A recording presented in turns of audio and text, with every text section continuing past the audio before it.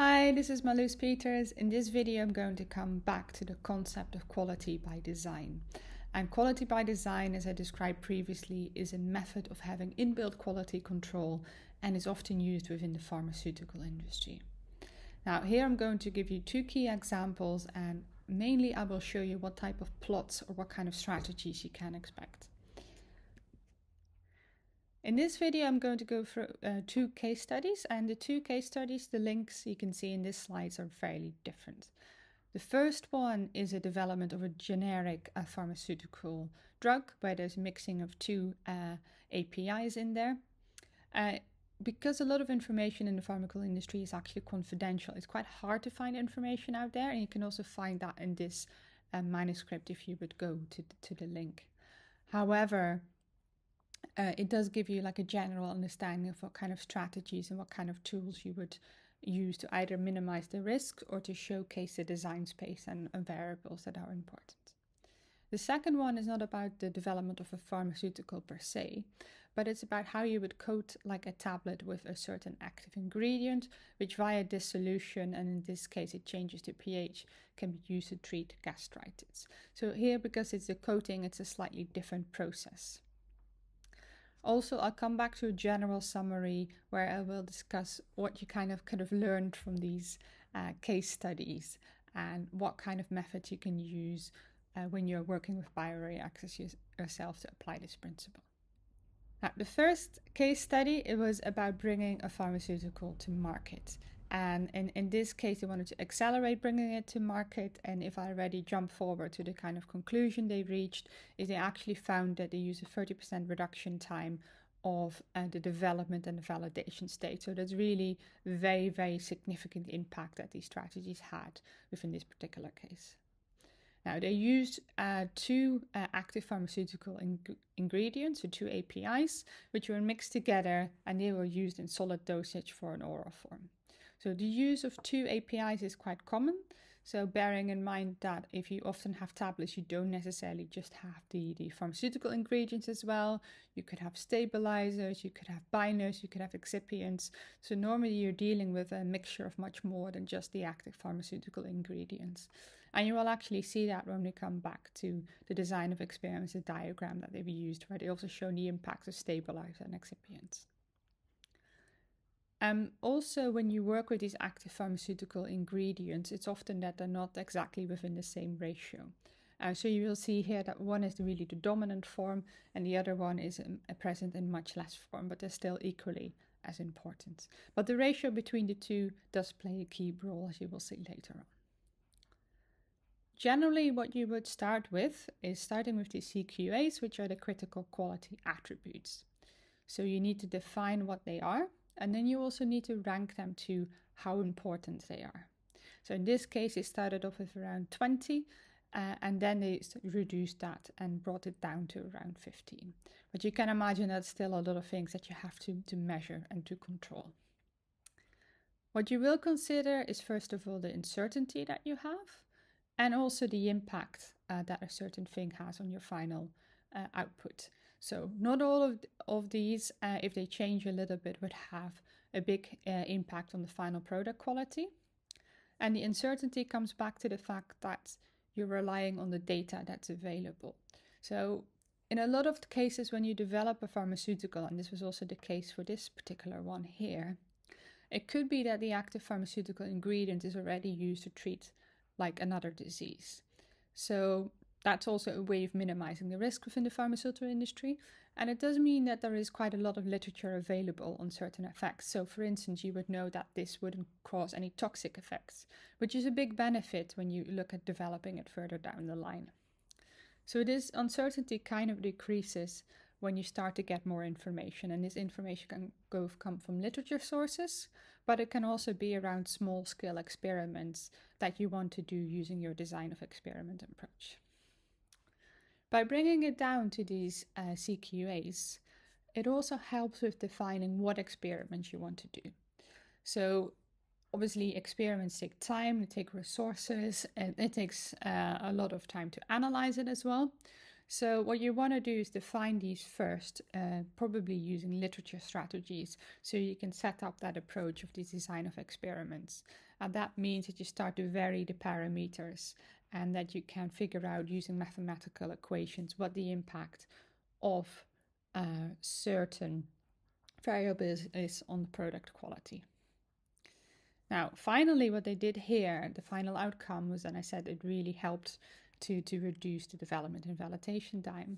It gave them a way of deciding what would constitute a good batch.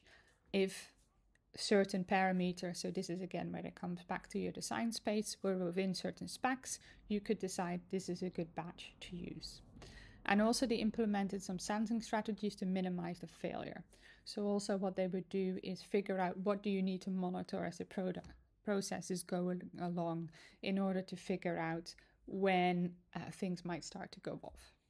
When you do your design of experiments, you systematically change parameters in order to figure out how it influences product quality. And that's exactly what you can see here in this diagram.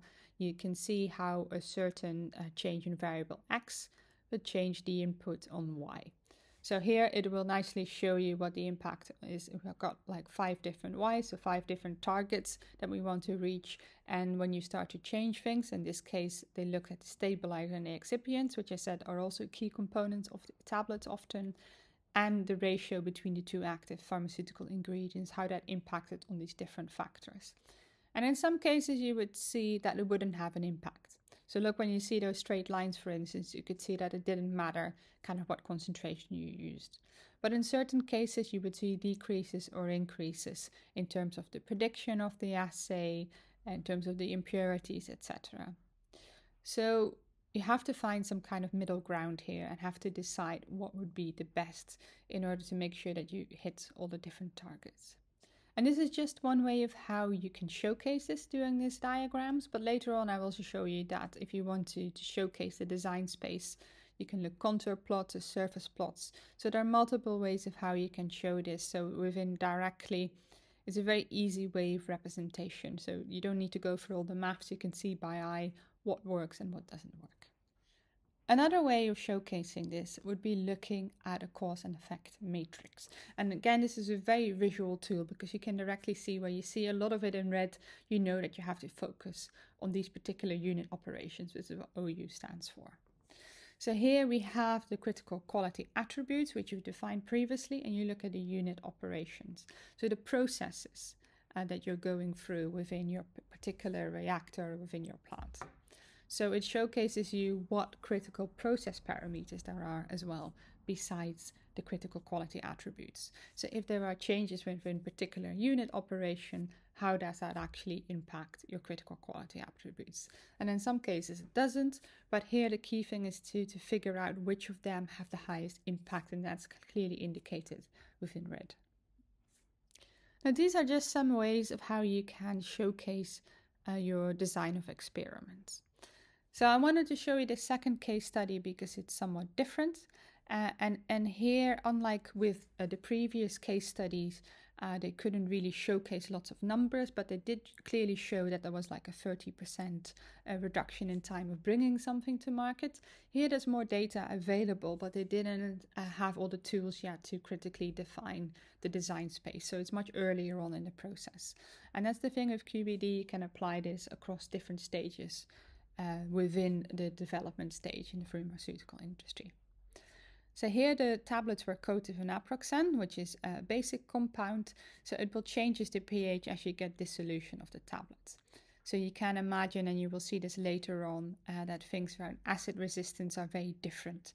So you're looking not necessarily at mixing of APIs, which you had in the previous one, looking at tablets, but a lot of other things that come into play.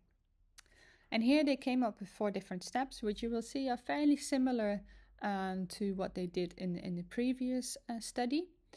The first thing is the same because what you did, you would undertake a risk assessment to look at the main variables. So again, your critical quality attributes that relate to quality. And they did a screening design using some mathematical operations to specifically look at 2 parameters, which you will see within the next slide on the fishbone diagram. And then they optimized the design to establish relationships. So these are mathematical equations between the critical quality attributes and other factors or parameters. And finally, what you would always tend to do is you have your model and you have the data from within the model. But how a model can actually capture unknown data, that's what assesses the robustness. And then you would usually need real data, so things that were done, for instance, like on a small scale, so actual experimental data to assess the accuracy. So the validation step is very important, and as in the first example you've seen that development time is important, this validation step can be equally as time consuming. Now, in my introduction to QBD, I've shown like an example of what a fishbone diagram looked like and showed that this is not a thing just within the pharmaceutical industry, but this also relates to within business. This is a method of how you can assess the risks associated in this case with the development of your product, but it does apply to other things as well. Now, in this case, it was applied to two specific parameters in order to make it, because in the previous one you saw like they had around 15 CQAs. You can imagine that usually you want to look at the principal components and really reduce that in order to make it more manageable to assess. Now, because this drug has to change the pH, you can imagine that the acid resistance is quite an important one, and also the cumulative release, because the drug will need to be released in order to change the pH. And it's split into different parts. So we're looking at the process itself. What do you apply? You look at, for instance, formulation, you look at the equipment that you have, but also you look at the people that you work with. So again, the people involved in the process, maybe how they, for instance, how they need training, what kind of errors you have within operating of the equipment and their skills. That all plays a very important role. So when you do this, you also look at, for instance, setting up standard operating procedures in order to make sure that every time the process is conducted in the same way. Likewise, when you look at the equipment, you would also see what kind of sensors you would need. So here you would look at the pH meter, which you can imagine is fairly sensible considering the drug changes the pH. You could use UV vis, which often can be used to monitor the concentration of certain drugs. And there are other type of equipments that you can use in order to monitor these critical quality attributes. Now, with the first case study, I showed an example of the cause and effect matrix, so a difference between the red and the green, but also like having a diagram so you can visually look how X has an impact on certain Y values, so on the quality. There are other ways of how you can do this, and if you wanted to look at the design space, so that's the space in which you kind of want to operate to make sure that you reach the desired quality, you can also look at contour plots or surface plots. So this would also clearly show you in a very visual way what would happen when certain things go beyond your design space. So what do you need to monitor? And that comes back to this fishbone diagram, because that will tell you exactly what you need to measure, so that feeds into this. So all of these are approaches to minimize your risk. Now, in this particular case study, it doesn't go quite as far along the development line. So in the first one, where they really had data on the development and the validation time. But this one did give information on how you would set up this design space. So you could put all of this together, and then when you start to undertake more experiments, you could put that together to define this design space and then see how that would work in practice. Now, hopefully what you've seen in here, what the advantages are of using this QBD approach and what you might actually use if you were to work in a company specialized in, for instance, pharmaceuticals. The QBD really gives you a deeper understanding of the process because it will tell you all the risks that are involved, and it also, because it has mathematical relationships, you could predict what would happen. So think, for instance, if you're working on a certain plant and you're getting a new supplier, and for instance, the product that you work with, the raw products changed. So what would be the risks associated with that? How do you need to make sure that you maintain the same quality? And you can do that because you know exactly what the impact is of changing certain parameters in your system. So we've seen how this can speed up the development of novel products. and it also minimizes the risks. And considering we are in the pharmaceutical industry where you have to go through multiple clinical trials, which come with considerable costs and resources that you need, having the risks knowing upfront really saves in the long term. Now, first, the general step is we looked at the CQAs, which can come from a combination of looking into literature, but also experimental data. And then you would go to your design of experiments in order to start to establish relationships between the CQAs and other variables. And also looking at, for instance, different processes that are involved along the way. Now, finally, what this would allow you to do is to define the design space. So figuring out exactly what you would need to control.